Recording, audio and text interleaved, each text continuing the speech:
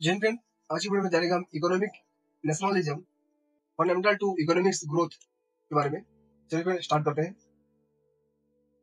देखिए friends, economic nationalism is constitutionally fundamental है to our economic growth के लिए, जैसा फाइव क्वेश्चंस आप कह रहे हैं अभी। Economic nationalism is community seats as ideology which the favour करता है domestic control of the economy, labours and capital formation. देखिए, ऑनलाइन ग्लोबलाइजेशन which promote करता है interdependence among nation, economic nationalists favor traffic, to restrict करता है free trade, promote indigenous industries and seek import substitution. More recently देखिए, it has been viewed as a concept which has more to do with nationalism content rather than a fixed set of such economic policies. देखिए, benefit of economic nationalism क्या है? Help to promote domestic market, particularly in the nascent stage of nation building. For example, after independence, India adopted import substitution for self-reliant economy.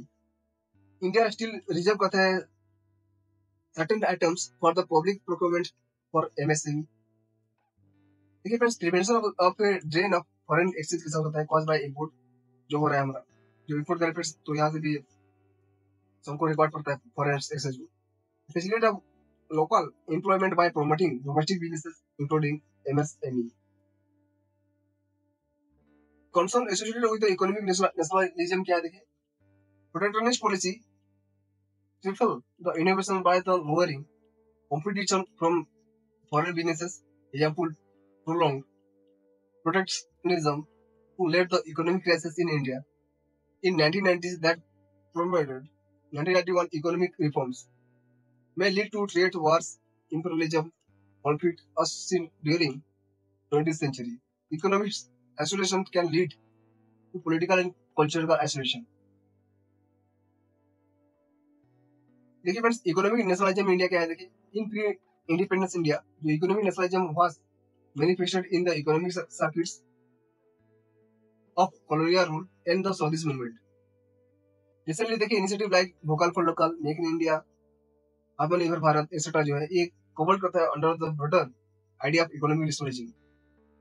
देखिए, however, the lack of insular approach है and not against the ethos of globalization.